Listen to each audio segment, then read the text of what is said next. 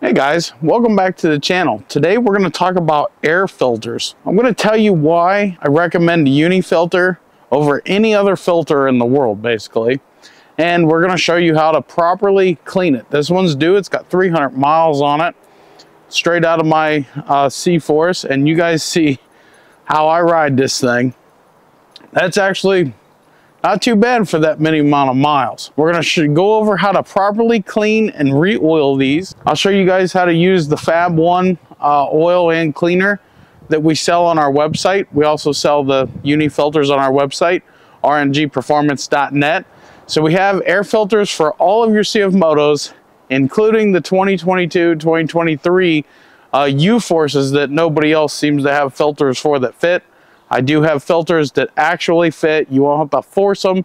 They'll just fit and they'll work, I promise. So the reason why I personally pick uni over anything else is because the name. It's just proven itself, durability, longevity.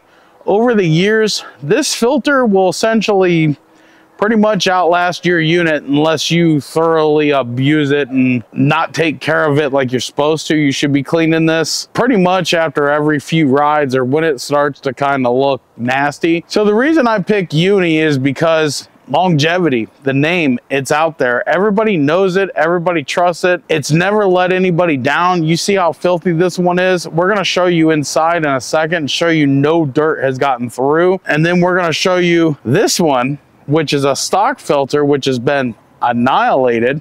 I took this one out a few months ago out of a C-Force 1000, and this one's just been, it's not even as dirty as this one, and you can see all the dirt that's inside of it and the hole that's in it. And what usually causes these is if the filter gets wet. Now, I know a lot of guys are saying if you're riding that deep, blah, blah, blah, blah, blah, you should have snorkels, blah, blah, blah, blah, blah. Yeah, you probably should, but here's the thing. This filter could get wet just from sucking in rain while you're riding it. That's just the truth of it. If it's raining hard enough and you're riding it, moisture and water is going to get in there, and the paper, it's like a sponge. It's going to soak that moisture up, kind of like a paper towel, and it's going to become soft and brittle. And that's how these can get damaged. You don't have to be in a water hole. You don't have to be going deep. You don't have to be drowning your machine in a lake to destroy an air filter. You could simply just be riding in heavy rain or really wet environments, and the moisture alone is gonna suck it up. And that's just the way it is. I know people are like, well, we don't have that problem in our cars. Well, technically, if you're in the right situation, it can happen. But the way the cars are designed, everything is so enclosed, you're fine. I've never seen it on a car happen, but I have seen it on off-road vehicles happen multiple times, depending upon the airbox design and all that stuff. But it can happen. Might not happen to you, but it can happen. As for the uni, these things will outlast your machine. Yeah, you pay a little bit more money for them, but they're the best filter on the market. Instead of like a different aftermarket foam filter, like a uni knockoff is what I call them. They're uni knockoffs. The reason why we don't choose those is because the bonding between the foam and the silicone or the rubber, however that one's made, is the most important. And when you add these chemicals to the filter, some of the glues and stuff that they use don't hold up to the chemicals and the cleaning and all that stuff, and the filter will actually separate from the boot, and that will be a failure point of a filter. I've ran a couple of the cheaper ones on some of like the Chinese bikes and stuff that we've had, and they just don't last. The filter starts to disintegrate. You ever had a riding lawnmower or a push mower that had a cheap old foam filter in it? You know how those disintegrate in just a couple of years? And that's your lawnmower only being ran once, twice a week throughout the summer. You can properly oil them and they'll still, it's the oil that's eating the foam. If you don't get a good quality filter, you'll have those issues. I'm not here to bullshit you guys. You run what you want in your machine. At the end of the day, I know mine's safe because I know what I run. I definitely wouldn't run it if it doesn't say uni. And a lot of you are running K&N. K&N is fine to run if you're not in a real dusty environment, if you're on the road. And here's the thing about the K&N. Yeah, they flow better, but they don't catch as small of particles as an oiled foam filter does. And they'll also clog up. Well, you might think this one's clogged up. I assure you it's not. It's still breathing properly because of the design of the filter and how the oil catches the dust and the dirt. And this filter will shed water. And I'm going to show you that when we start to clean it. I'm going to show you the difference between what happens to this one and this one whenever you introduce water to it. This one will shed the water like it's not even there. That one's going to soak it up like you dunked it in a pond. I just can't stress, spend your money wisely. These engines are not cheap. These engines are like $3,600, $3,700 plus shipping and taxes. A filter is a no-brainer. This thing is going to pay for itself through the years to come. This thing will still be here when you're done riding this and you sell it on Craigslist. This filter is going to be here when you roll this thing down a cliff. Let's hope that you don't do that, but people do it. This filter is going to still be hanging in there when this machine is just old and tired and retired, I promise. So it's going to save you money in the long run. And these filters aren't all that much money. The OEM filters are on the expensive side, and you have to throw them away. You can't clean them, you can't do anything, and then you get water on them or whatever. I just explained those scenarios. Anyhow, I think you guys get the drift. I'm not gonna stand here and BS you. If you want a uni, you know where to get them. If you don't want a uni, well, that's your choice, and you have that right to have a choice. But just know, Redneck's motors are safe. Let's show you what happens when we introduce water, because we are going to clean this and show you guys how to clean it and oil it. But let's show you what happens when we introduce water. So let's introduce some water to this.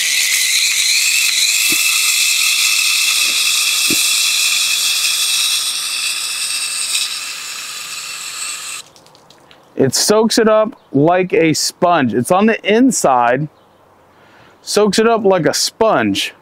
We didn't even spray it on the inside, and it's on the inside, watch.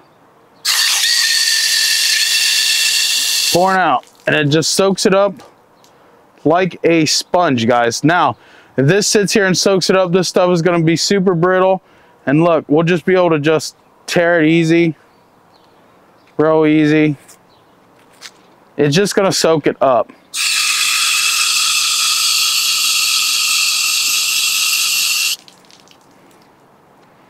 Just soaks it up like a freaking sponge. Now, gonna hold this the same way. Check this out. It's just shedding it. Not even any on the inside. Can you see that? Not even any on the inside. Look. Bone dry. Check it out. Bone dry.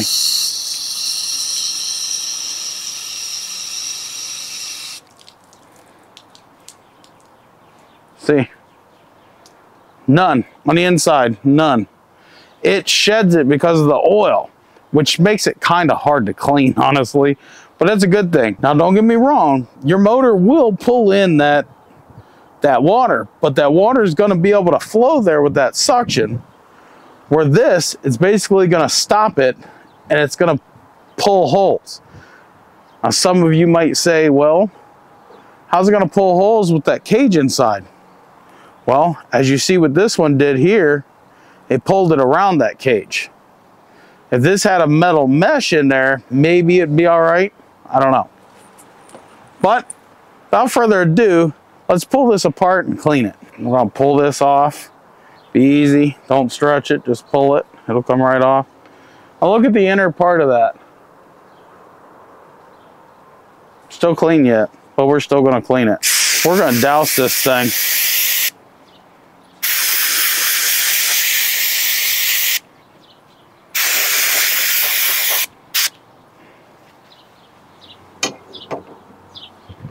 Now we're gonna work it in. Look at it, push that dirt out.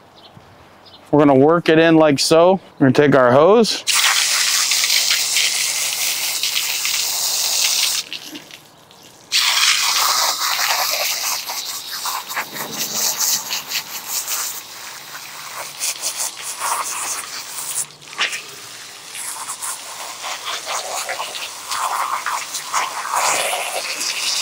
Now we just bring it out like a towel. Just bring it out. Super easy, guys. And we're gonna do the same to this.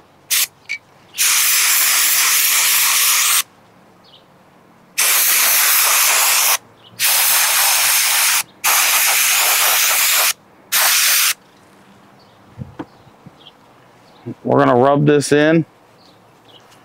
Rub it in, it loosens up that oil and that dirt. Now this one, I like to hit it from the inside a little bit and push that dirt outward. It works, trust me.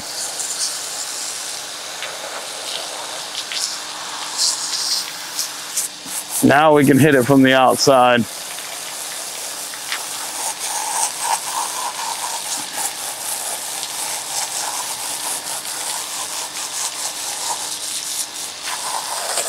Now we're gonna let them dry, and then we're gonna oil them and put them back on. All right, guys, we let our filter sit out here for a few hours and dry. Now we're gonna take and coat it with the Fab 1 air filter oil.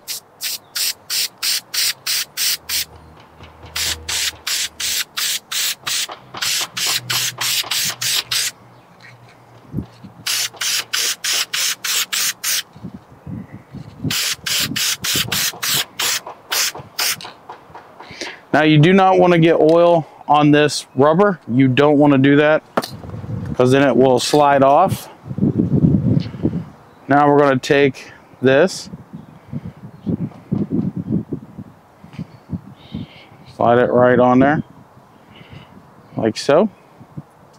All right, once you got that slid back on there, we're going to coat it in oil.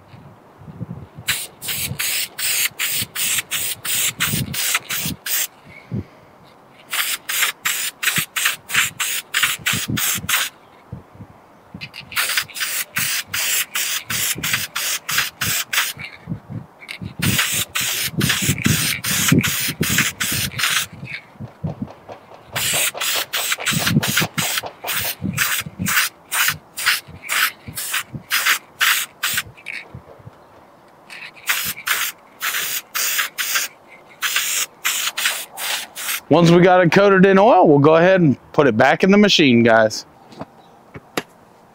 So there you go, guys. That's how you clean and maintain a uni air filter. It's super easy, it's super cheap, it doesn't take all that long. Very good filter for the money. You cannot go wrong at all whatsoever. Cleaning them, you can get anywhere between 15 and 20 cleanings, depending upon the size of the filter you may or may not have. You may have a smaller one or a bigger one. That's about what we average per can, because I do clean them here for folks that bring them here to me, and that's about what I'm averaging depending upon the size. So, all right, guys, I want to thank you for tuning in, stopping, watching. I'd like to invite you to hit that like, share, and subscribe button. Leave me a comment down below if this video has helped you. We'd also like to invite you to our ride, Tall Pines in New York. You can find that event on my website, rngperformance.net, under events. You can see it there. We'll be there at the end of this month. Peace out. God bless. We'll see you in the next one.